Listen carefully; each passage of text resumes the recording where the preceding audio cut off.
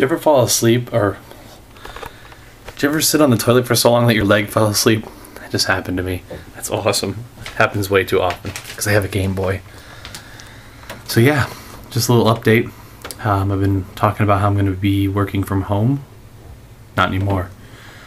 Just because I bought a house, my managers won't let me work from home now. They're saying I need to wait until I'm in the new house, even though it's not going to be for another month and a half, because they don't want to waste company time sending somebody out to make sure that everything's okay at the new place, or at my place and then the new place. It's ridiculous. I'm really hoping. I have this, I applied for a position at University of North Las Vegas, or not North Las Vegas, but University of Las Vegas.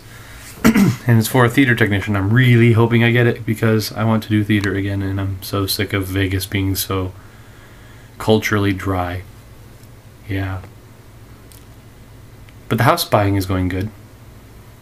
I haven't heard anything from yesterday, but it's going good somehow. Anyway, that's my random ramble for the day. Have a good one yourself.